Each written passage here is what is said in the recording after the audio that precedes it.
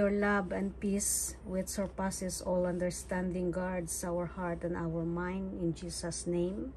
And today, I'm asking you to join to us once again, to join to us in our daily devotional reading in the book of 1 Timothy chapter 5.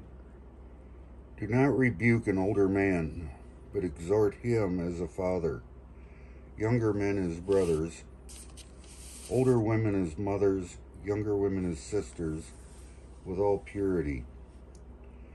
Honor widows who are really widows, but if any widow has children or grandchildren, let them first learn how to show piety at home and to repay their parents, for this is good and acceptable before God. Now she who is really a widow and left alone trusts in God and continues in supplications and prayers night and day. But she who lives in pleasure is dead while she lives. And these things command that they may be blameless. But if anyone does not provide for his own, and especially for those of his household, he has denied the faith and is worse than an unbeliever. Do not let a widow under 60 years old be taken into the number, and not unless she has been the wife of one man, well reported for good works, if she has brought up children, if she has lodged strangers, if she has washed the saints' feet, if she has relieved the afflicted, if she has diligently followed every good work. But refuse the younger widows, for when they have begun to grow wanton against Christ, they desire to marry, having condemnation because they have cast off their first faith. And besides, they learn to be idle, wandering about from house to house, and not only idle, but also gossips and busybodies, saying things which they ought not. Therefore I desire that the younger widows marry, bear children, manage the house, give no opportunity to the adversary to speak reproachfully. For some have already turned aside after Satan. If any believing man or woman has widows, let them relieve them, and do not let the church be burdened, that it may relieve those who are really widows. Let the elders who rule well be counted worthy of double honor, especially those who labor in the word and doctrine.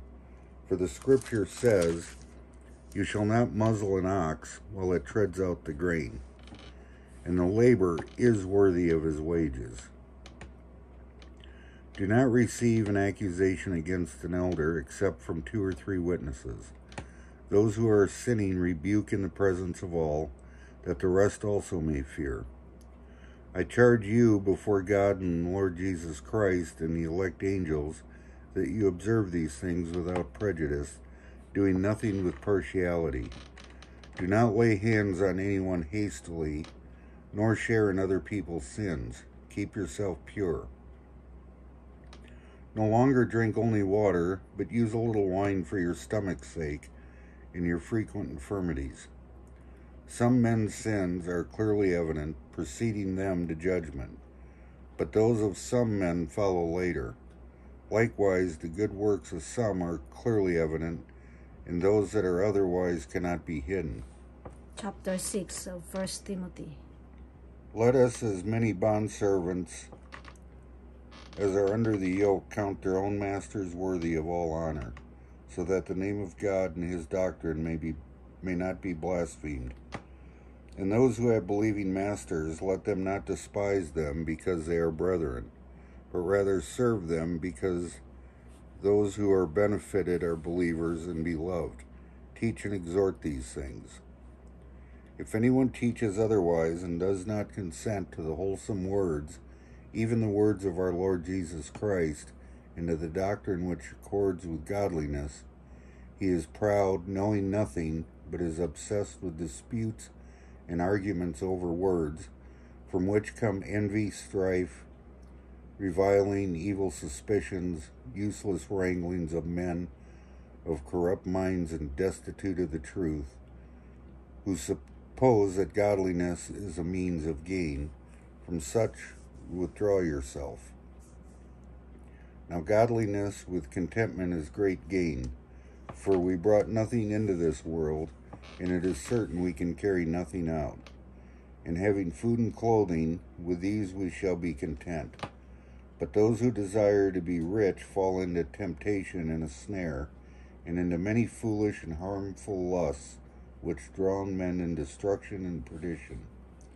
For the love of money is a root of all kinds of evil, for which some have strayed from the faith in their greediness and pierced themselves through with many sorrows. But you, O man of God, flee these things and pursue righteousness, godliness, faith, love, patience, gentleness.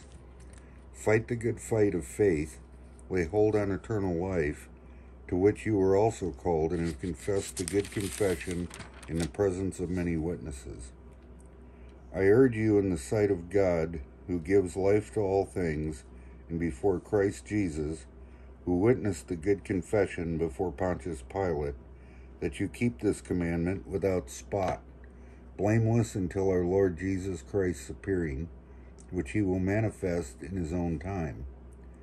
He who is the blessed and only potentate, the King of kings, the Lord of lords, who alone has immortality, dwelling in unapproachable light, whom no man has seen or can see, to whom be honor and everlasting power.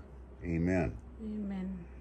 Command those who are rich in this present age not to be haughty, nor to trust in uncertain riches, but in the living God, who gives us richly all things to enjoy. Let them do good, that they be rich in good works, ready to give, willing to share, storing up for themselves a good foundation for the time to come, that they may lay hold on eternal life. O Timothy, guard what was committed to your trust, avoiding the profane and idle babblings and contradictions of what is falsely called knowledge. By professing it, some have strayed concerning the faith. Grace be with you. Amen. Amen. Thank you, Lord God, for your word. And today, I pray for our families, our friends, our loved ones, our neighbor. Watch over them, protect them, bless them abundantly.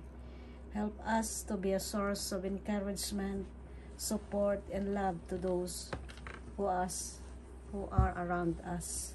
We offer this prayer to you, our Father in heaven, in the name of your Son, Jesus Christ. I pray. Amen and amen. Have a blessed day to all of you, and thank you once again for tuning in to my YouTube channel, Alicia Meller Ministry. Have a blessed day.